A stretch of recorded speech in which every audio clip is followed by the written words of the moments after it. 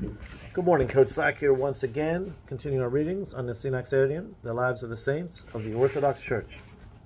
On this, the 17th day of September, we celebrate the memory of the holy martyrs, Pistis, Elpis, Agape, and their mother, Sophia. These holy martyrs dwelt in Italy in the reign of Hadrian, from 117 to 138. They came of a rich and devout family, and their mother, Sophia, brought them up in the faith, hope, and charity of the names she had given them. Word of their admirable manner of life reached the emperor, who, hearing they were in Rome, sent soldiers to bring them before him. Considering their tender years, he was amazed at how steadfast in the faith Sophia's daughters were, and thinking it was only by supporting one another that they were able to hold their own against him, he put them to the question separately. Pistis, who was 12 years old, was brought in first. She boldly dismissed the tyrant's flatteries and deprecated his shameless deeds and vain plots against the Christians. The infuriated emperor had her stripped, mercilessly beaten, and her breast torn off, whence milk, not blood, flowed forth.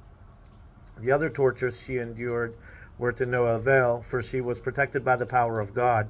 When, at last, they came to strike off her head, Sophia encouraged her to accept with joy the death that would unite her to Christ. Elpis, who was 10 years old, was brought in next. Confessing Christ as steadfastly as her sister, she was beaten and cast into a raging furnace. But its fire went out on touching her, in whom love of God burnt with a fiercer flame than material fire. After many other tortures, she too died by the sword, giving thanks to God.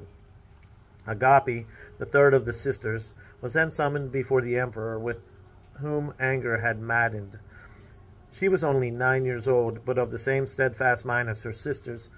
She was hung on a gallows and chained so tightly that her limbs were broken by the bonds. She was then thrown into a furnace, from which she was delivered by an angel, and finally beheaded.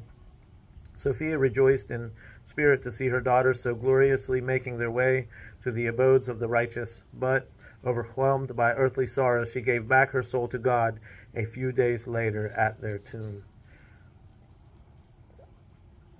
There was an icon during the rings from the Minology of Basil II,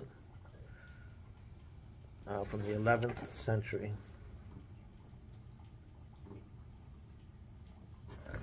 Through the prayers of thy saints, Lord Jesus Christ, have mercy upon us. Amen.